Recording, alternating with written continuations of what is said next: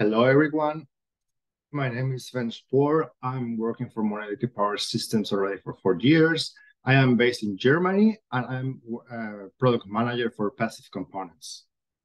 As our topic is today related to the passive component inductors, so choosing the right inductor for your DC-DC converter.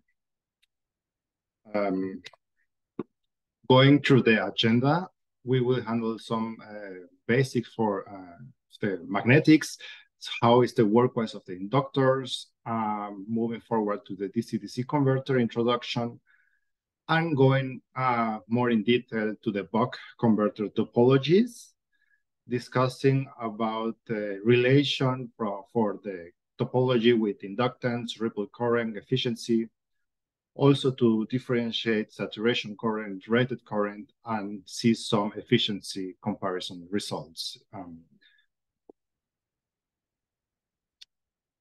Okay, so the first questions of the first slide, it's what is an inductor? So an inductor is a very simple component, and it's just a wire which is wounded in a cohesion.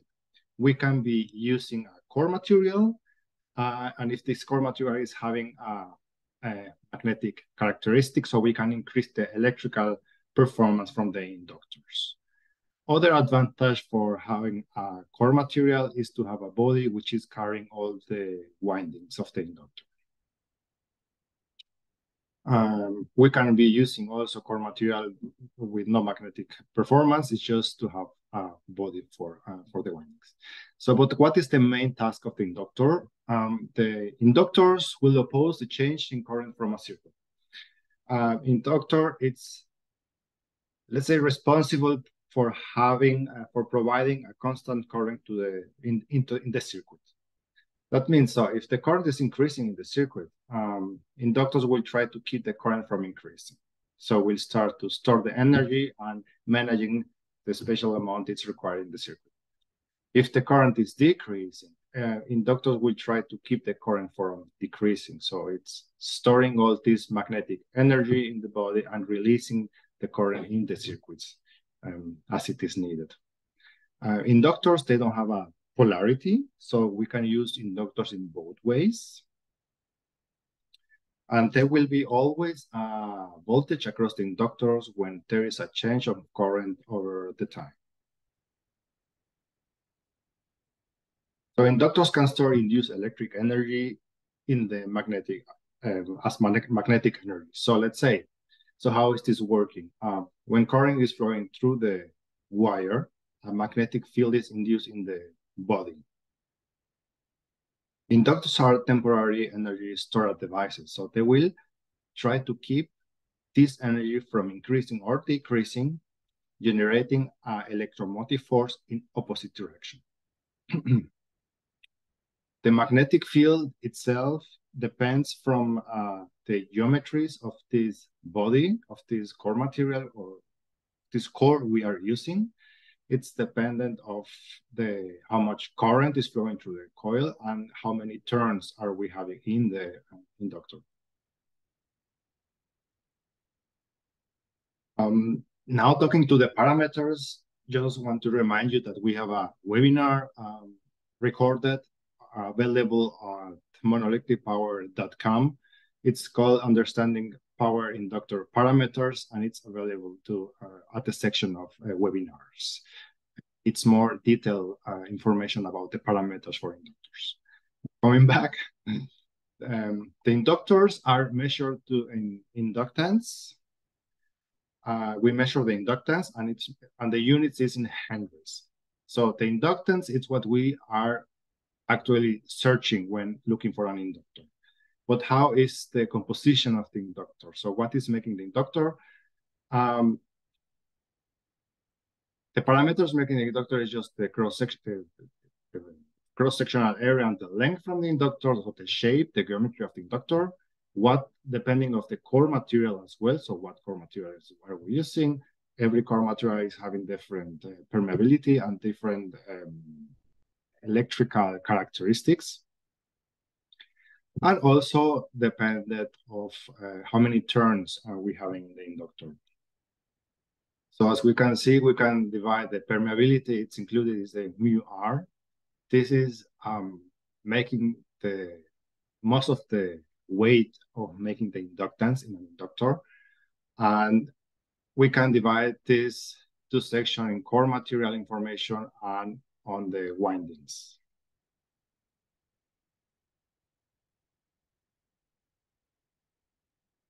So the DC converters basically are used to transform an input voltage level, a random level, in a different level in the output side.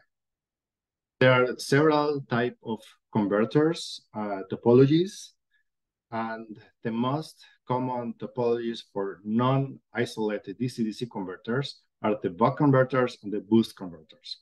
Buck converters from this side are are also called out step-down converters, are going from high voltage level to a low output voltage level.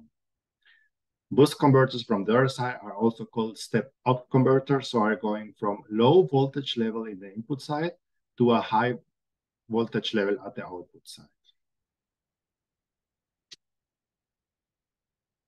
The buck configuration, so the circuit configuration,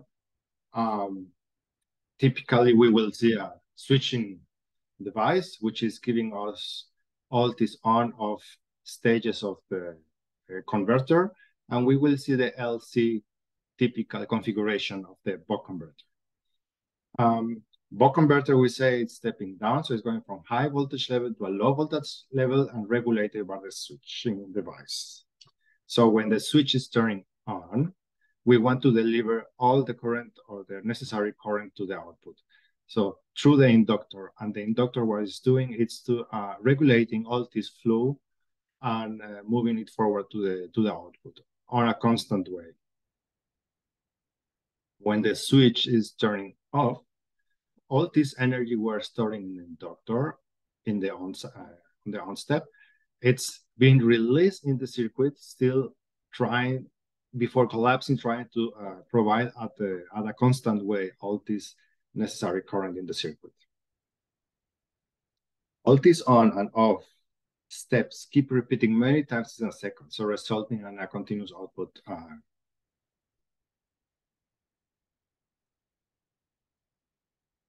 And when selecting an inductor, there are many parameters are very important to know, because the selection of the inductor makes a big influence on the performance and the electrical characteristic of the converter.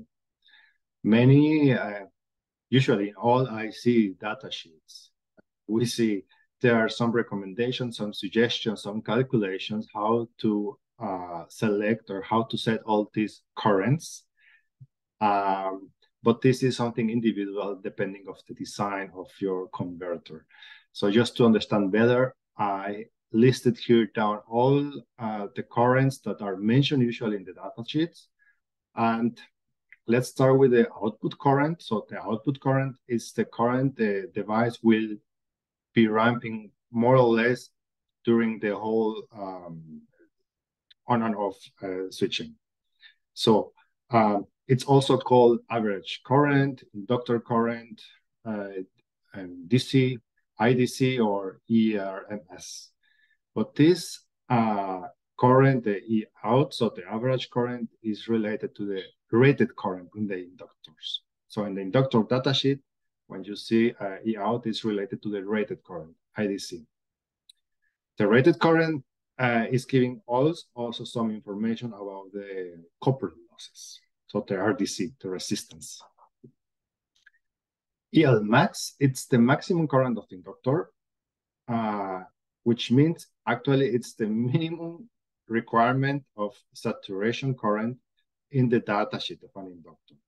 This is also called EL max, EL peak, saturation current, and this is the output current adding half of the ripple current.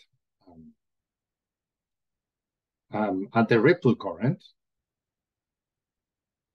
so the peak-to-peak ripple current determines the inductance. So the inductance will be moving from the yield max to the yield min. And we will see more in detail in the next slides how is this working. Usually it's set ripple current with a ratio between 20 to 40% to start with the calculations.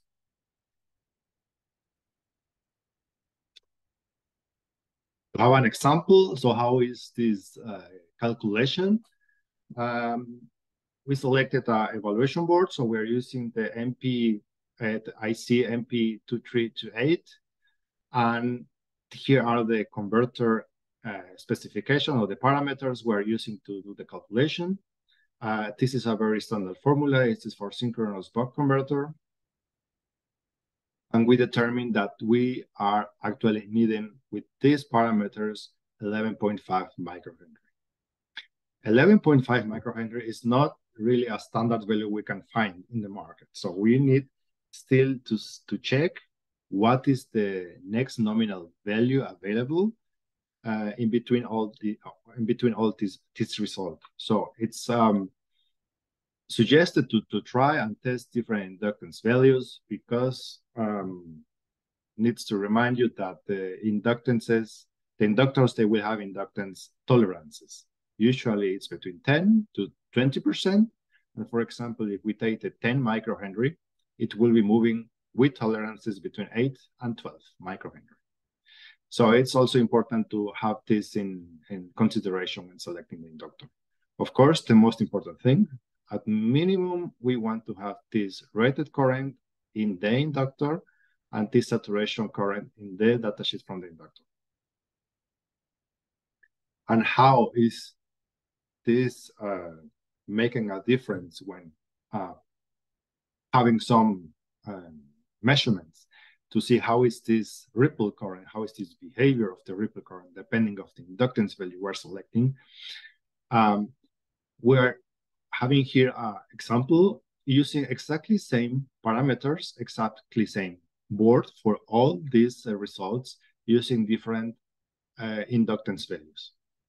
It's the same size, component size, and we're starting with the 6.8 microhenry as an example, where we can see a ripple current or peak-to-peak current from 1.6 to amps.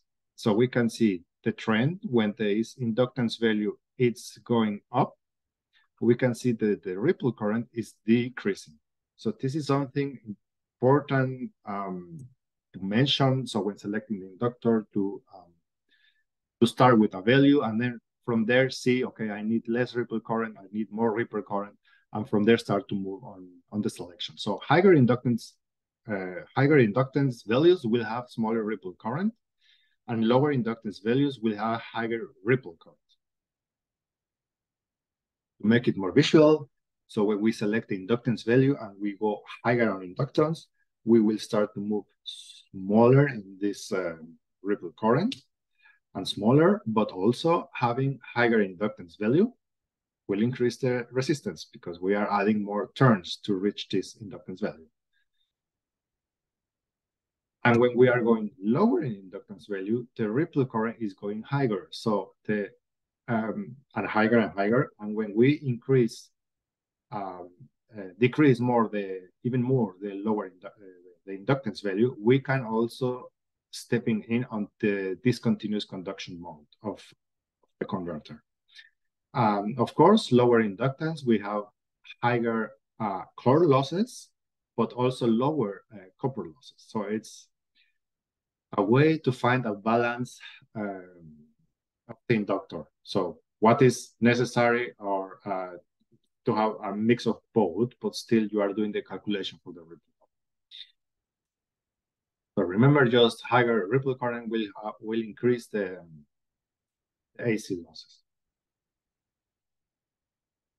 To make it also more visual, so how is the efficiency when having different inductance values? Using exactly the same IC, so MP2328 and the MPS inductors, MPL-AL6060, we can see then when we increase the inductance value, in this case, the highest is 15 microhenry, we see that the efficiency is best when the value is higher. but still need to mention that the resistance is also higher. So at the end, probably will dominate all these copper losses. When we see these kind of efficiency charts, we can say that at the beginning we have the constant losses.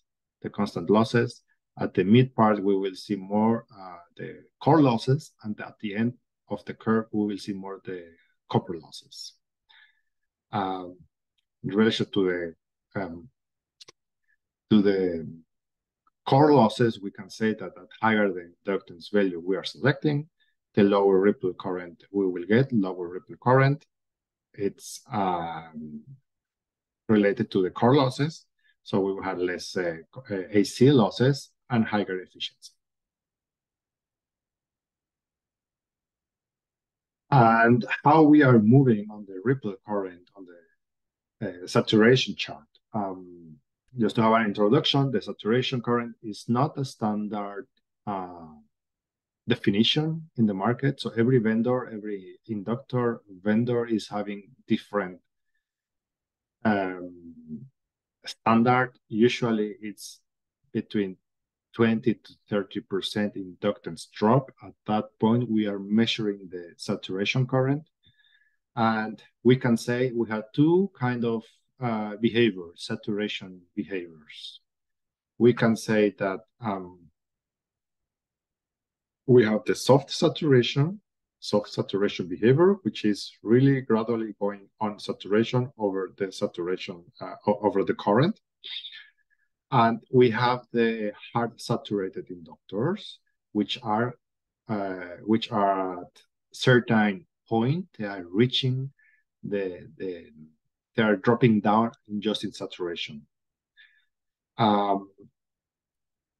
There are some differences also. This is depending of the air gap, so how it's distributed in the core material. So there are different kind of inductors, if there is shielded or not shielded, or molded inductors. But in general, we can say for molded inductors is this behavior at 25 degrees. For example, we are measuring this, and at 100 degrees, it's very similar. So it's really very stable across temperatures when we are using molded inductors. And when we are using drum core type inductors, we can see the trend that at 25 degrees, we will have higher value on saturation, and at higher temperatures, we're moving to the left side of the chart. Of course, drum core inductors, they have the advantage that we can reach even higher inductance values, and this is because we have higher permeability. Molded inductors will have usually low permeability to this core material, and we will have some limitation of inductance values.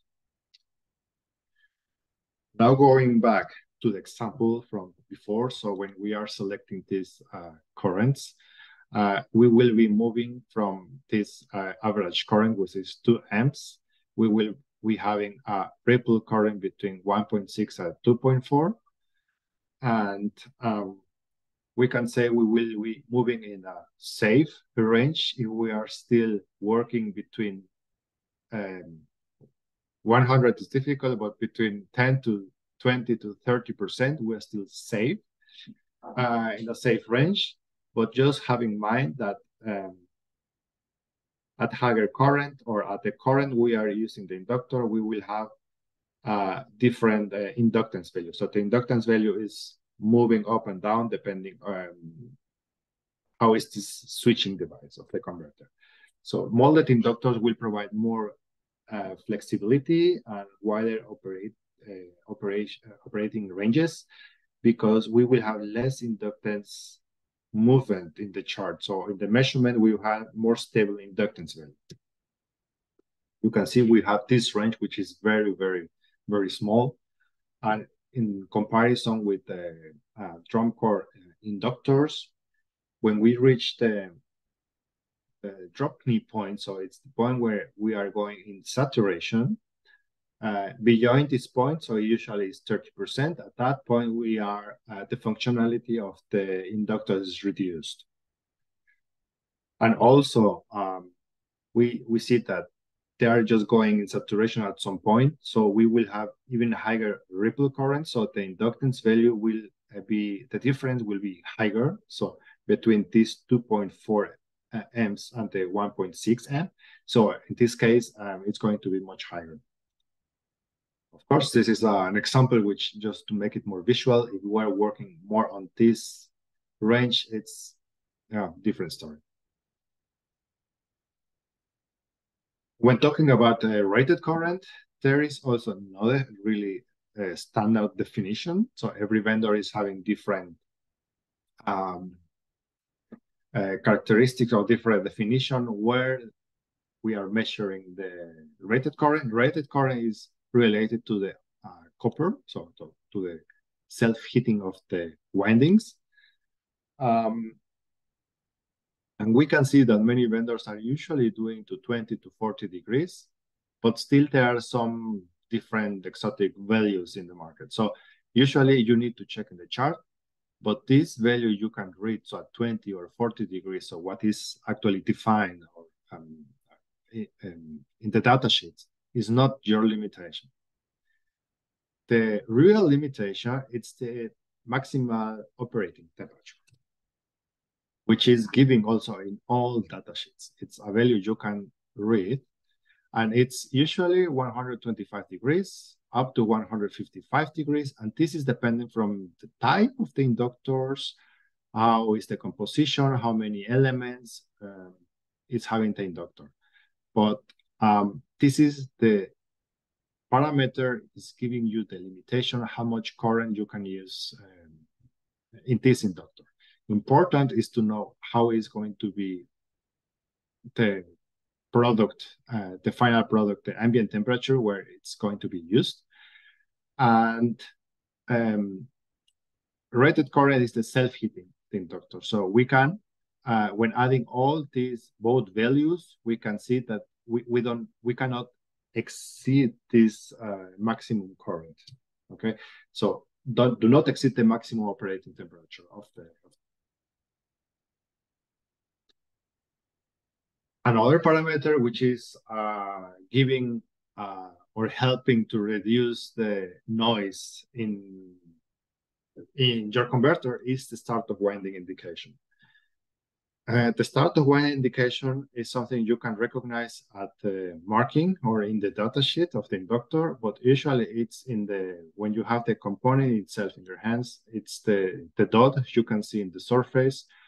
And this dot is giving you the information when it's going the first winding in the inductor, because the first layer of the inductor is getting shielded by the second layer and the third layer and so on. So it's having a self-shielding effect.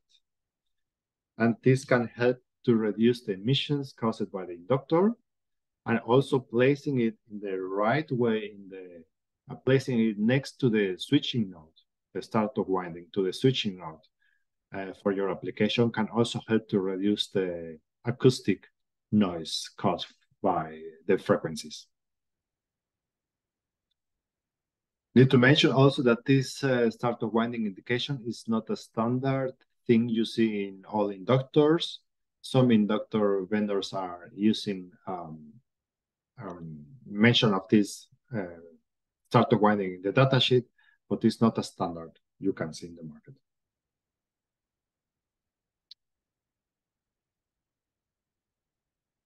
To see here advantages from how to do the selection of the inductor.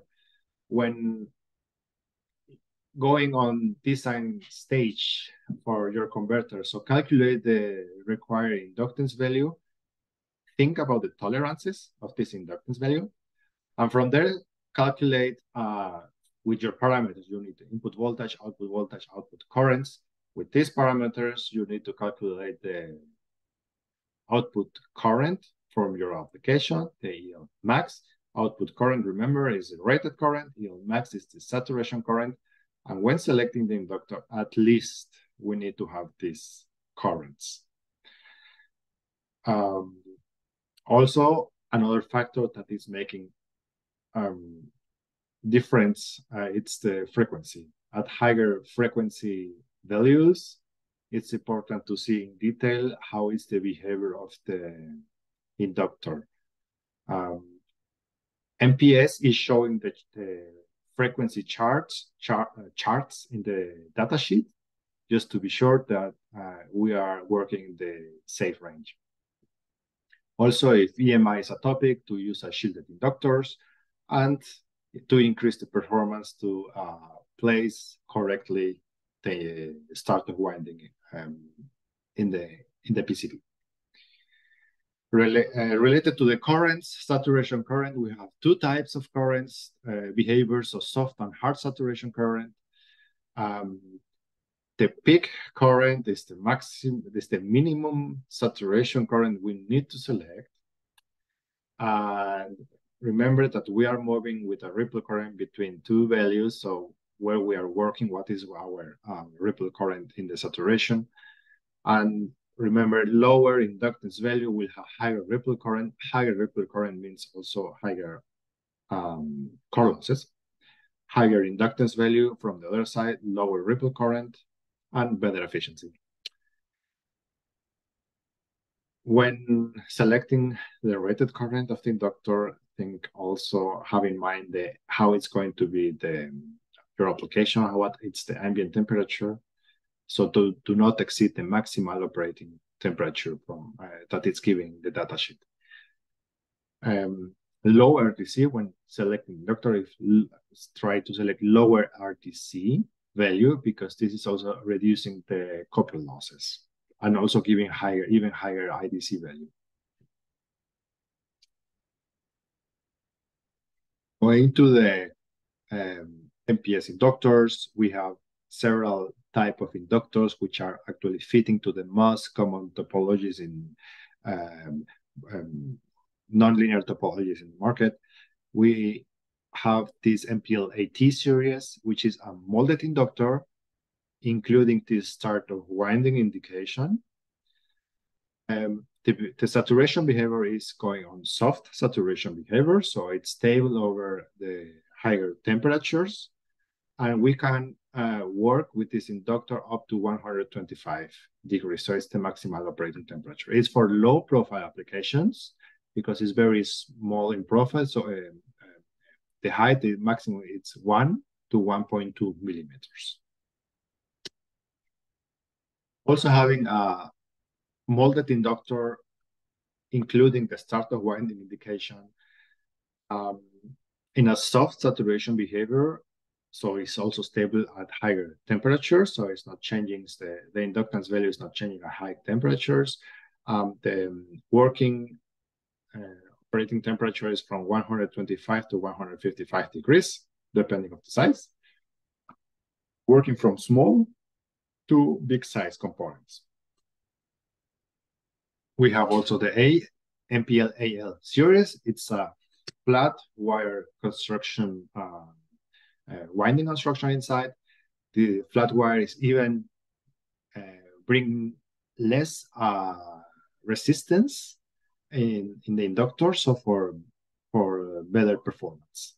Also, it's included in the start of winding indication, soft saturation, stable across temperatures, maximal operating temperature 155 degrees, and it's from mid-size, so 4 by 4 millimeters up to 6 by 6 millimeters. And also we have drum core type inductors. In this case, we are having semi-shielded inductors. Semi-shielded inductors are covered with a magnetic glue over the windings to increase the magnetic characteristics of the inductor. We can use these inductors. They are specified up to 125 degrees, and it's from small to medium-sized component. To mention, so how is the performance from the MPS inductors in general? Where to pay attention? It's just by looking at the inductor itself, you don't really see how it's going to perform. So it's very difficult to see or to predict how it's going to look like the efficiency of the inductors. By just the view, we can see on the right side the MPS inductor, of the left side, one of the inductors in the market. The first impression is same size, so it's not really same color, same type of contacts, but still, at first view, we can see that the start of winding indication is not given at this time. The electrical parameters are very similar, so I don't really can see what is going to be the difference as in the efficiency. But when we measure the inductor in real application, we can see in this case MPS inductor. This MPS inductor is at the blue line, and we can see that MPS inductors are having very high efficiency, very high quality. So we are having a very good selection to be very competitive in the market, to squish the last % of efficiency for your applications. So important is also to see and to place properly this start of winding. So this can also help to increase the efficiency for your application. Okay, so now it's time for the question and answers. So just remember, we have a Inductors product page at monolithicpower.com. In this page, we can find the inductor selector tool. So this tool is helping you to select the inductance value, the current level for your application, for buck, boost, synchronous or non-synchronous type. Also, we have the flyer with a product brochure. It's in one page an overview for the molded inductors, in one page the overview for semi-shielded inductors, which is helping to do a very quick selection of the right component. And also to remind you that we have the recorded webinars and at the section from monolithicpower.com on their webinars. All right. Now, great, thank you, Sven. Okay. Now, if anyone has any questions, please use the QA button located at the bottom of the Zoom meeting interface, and we'll answer them live. One of our most asked questions is if the session is being recorded. It is being recorded and will be sent out to all registrants and posted on our website within the next couple of days, along with this PDF of the presentation. We already have a good amount of questions in the queue, so we'll start. First one, I believe this was when you were showing one of the saturation current slides. It says on the left side of the efficiency curves, there are some sharp peaks and valleys. What causes this? This is just the starting. So when we start the application, we will see peaks everywhere. So there is no very clean. We are measuring together with several components, and not just the inductor. Inductor and the IC are doing mostly of all these peaks, but we have also capacitors in the board. So it's when all components are playing together, they're having some peaks on when current is flowing and the voltage levels are changing. Great, thank you. Next question. I'm working on a buck converter with different output load. At higher output, current is higher and inductance value is lower. At lower output, current is higher and inductance value is higher. Now I have to select an inductor which will operate in both cases, higher and lower current. Please share your inputs. Higher and lower current. So I will suggest to work, moving to this slide. So it's the meaning that you are having this ripple current actually very wide, if I'm understanding well. When you are selecting or doing the calculations, when you are having even higher ripple ratios of this ripple current, when this is very high, you will have also higher losses. So it's difficult to say. When you have even bigger size inductor, maybe you can start to decrease all these losses. Maybe it's going on the direction to select big size component. All right, thank you. Next question. In the rated current slide, the y-axis has a temp of Kelvin. Does not make sense. What does this mean? Yeah, Kelvin, if this is changing in Kelvin or centigrade, it's the same. So 20 degrees, it's changing it's exactly the same result. So if this is 20 degrees centigrade or Kelvin, it's exactly the same result. So it's difference. Thank you. Next question, where are your molded inductors manufactured? If multiple factories, which locations are automotive qualified? We don't have automotive qualified inductors. So we are manufacturing in China. So we are all inductors are, or mostly of the inductors are manufactured in China. Yes. And Thank you. we have several production sites, yes. Several partners are working with us. All right, thank you. This next question I might have you read. It has to do with the basic inductance calculation equation. And I don't want to butcher this one. Mm-hmm. This one.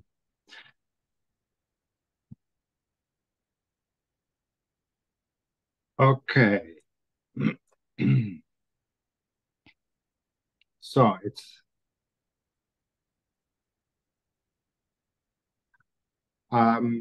what is the error on this calculation? So as I can see on the comment, it's not correct. Well, this is when calculating the inductance value, we will have several parameters. We will have more about the permeability is making the most of the weight of the inductance value. So depending of what core material are we using, the permeability is a value from about 100 to 1,500 units, the permeability. So it's making mostly of the inductance value. The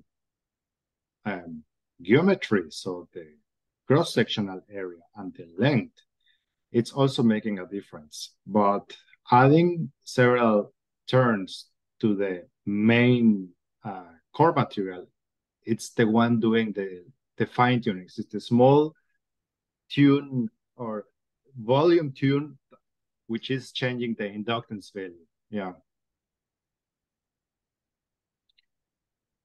Thank you. Next question, is the purpose of shielded inductor to reduce emissions? Yes, the shielded inductors are, let me try to explain better with a picture. Having shielded inductors like this, we have several type of shielding. Having a really complete shielded inductor, like a molded inductor, we have the lowest emissions because it's complete covered by, it's one component itself. So it's pressed and covered, enclosing completely as one single component. When we have, for example, this kind of components,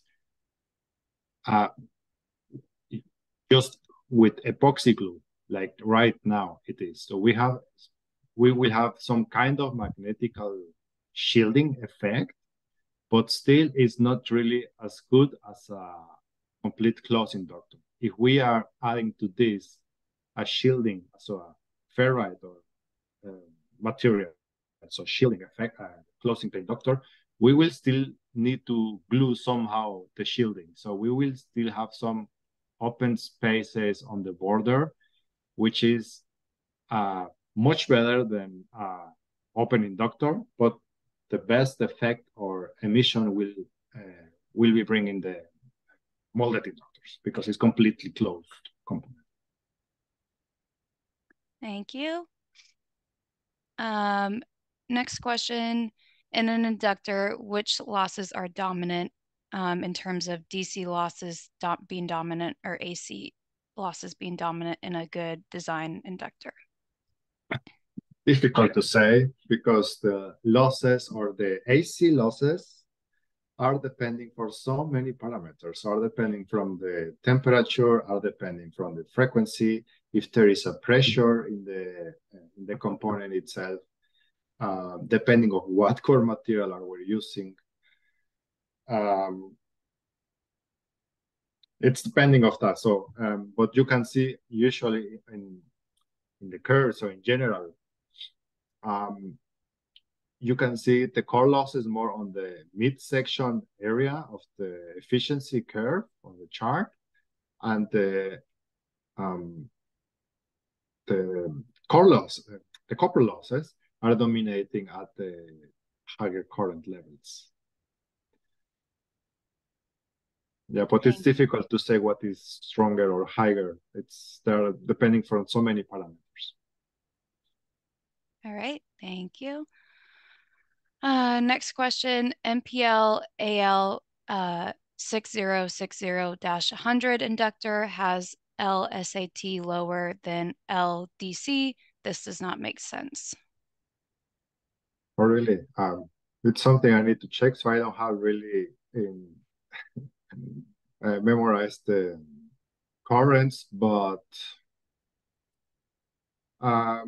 saturation current is more related to the core losses. IDC, it's the self-heating of the component, and the AL6060, it's bigger. Let me see. I think it's here. Wait.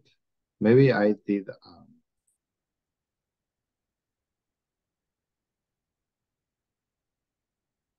I don't know if it's a type error, but yeah, it's something I need to check.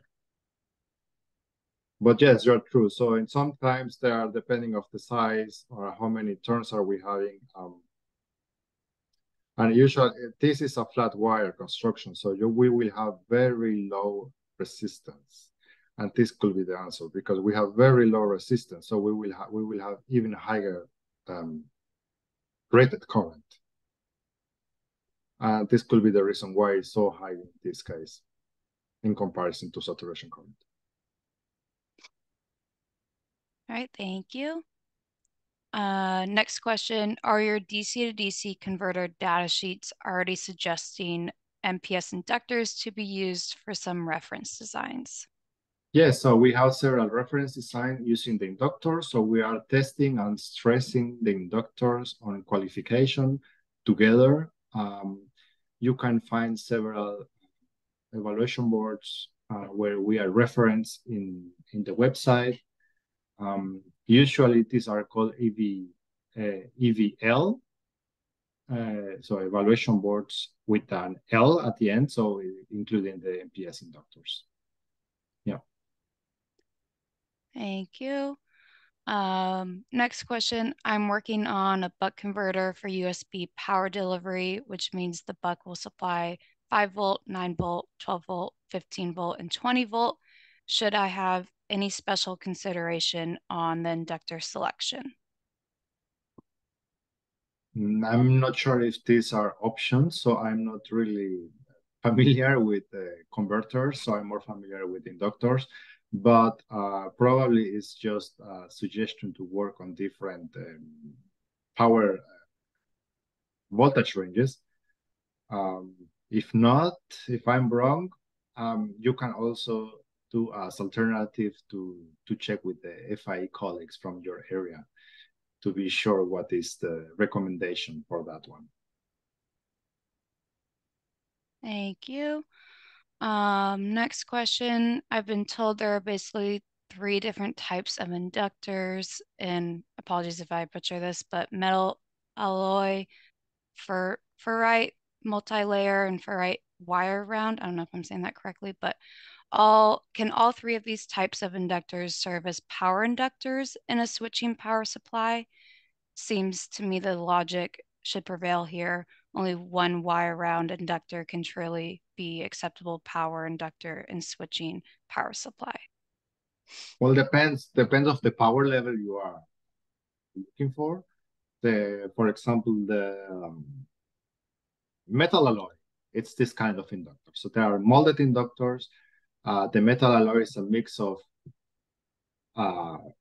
magnetic materials, nickel, zinc, ferrite. So it's own recipe for every vendor is having their recipes. That there are no inductors that are same in the market from different vendors. So it's a recipe and metal alloy. And when talking about ferrite, multi-layer inductors, so it's usually the construction, it's very special. So it's very small. Multi-layer are not big size components, so they will not bring as much current as it's bringing this kind of inductors because they are much bigger. Multi-layer are thin layers of wires, so the current level is going to be less. And the ferrite wire wound inductors like this are having different characteristics, so it's different core material. We can reach even higher inductance value, so and they are used also as power inductors. But yeah, they are more flexible. They are, in this case, for higher inductance values. Several sizes is the most common inductor in the market. And for very high current application, it's really suggested the metal alloy inductor. Yeah. Thank you. Next question, how can we choose the type of inductor in a converter? For example, the input and output filters. How can we choose type of inductor?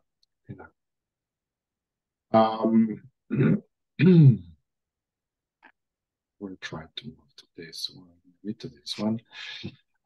When selecting the converter for your selection, so if you're working a buck converter or a boost converter, you will need to know where are you starting, so at what level, so what is your input voltage, and you need to know how it's going to be your output voltage, so from where, and also the current. So how is your current in the application? I think I have the formula here. Just give me a second. I think it's here. So to select inductance, you see, you need the input, output voltage, frequency, ripple current, and output current. From here, you can do the calculation. Depending on from what you are looking for, if it's a buck, a boost, there are several kind of possibilities, synchronous or not synchronous applications. But anyways, in the data sheets from mostly of all ICs are some suggestions with formulas how to do the calculations. Alternative, I suggest to use the MPS tool. We have a tool online under the Inductor's product page where you can put exactly these values, these parameters there, and it's doing the calculation for you. Thank you. Next one is actually a comment back on the inductance calculation equation question. And it looks like their question was aimed to calculate the inductor based on the buck converter requirements. I think it's this formula, right? Yeah, I'm not really sure where is when you calculate the based on buck converter requirements. Yes, this is the formula. So to calculate the inductance from the inductor when we are having a synchronous buck converter. Maybe this is the difference you are tending. The other formula, it's kind of different when we are having a non-synchronous buck converter, where we have the diode when the switching is not doing the diode work. Thank you. Next question. I'm currently working on a project of designing a DC to DC boost converter. Can you please tell me the essentials that can be taken into consideration while choosing an inductor?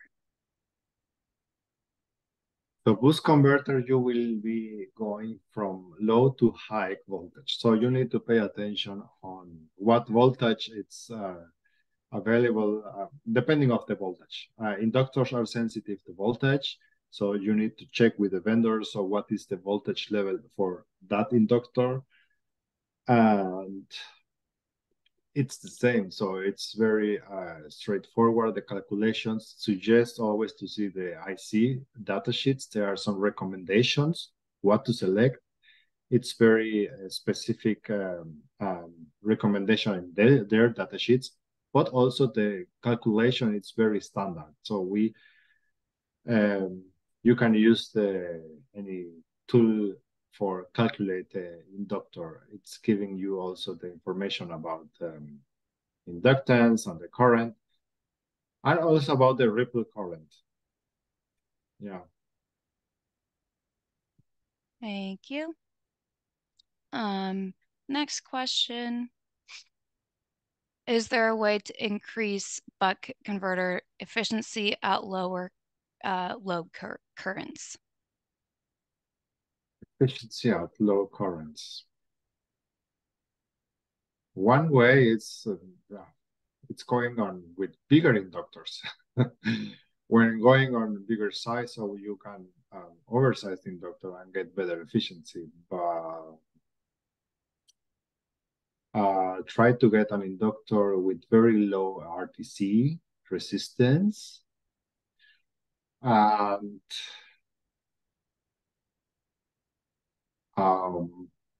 yeah, I will think to go a little bit concise and very low RDC resistance could be the answer for that, to get better efficiency at low currents.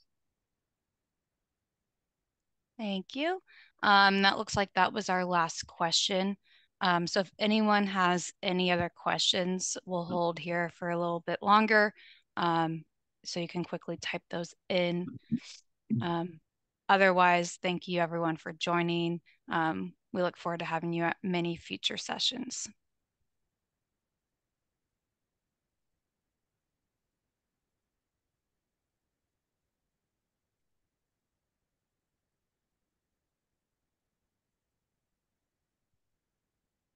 All right, I'm not seeing any more questions, so thank you everyone, and we'll see you again at another webinar. Thank you, everyone.